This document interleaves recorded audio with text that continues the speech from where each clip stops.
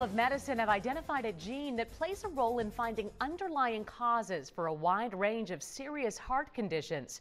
Experts with UVA Health say a lot of the risks with vascular health did not stem from lifestyle choices. Instead, they're hidden in our DNA. Researchers found there's a gene that has an effect on other genes, as well as cellular processes that shape our arteries. These changes over time could lead to vascular problems like heart attacks. People are undergoing these gene risk score tests where they actually look for these subtle changes across many genes. So it could help inform those types of tests for patients that may have extremely high cholesterol levels.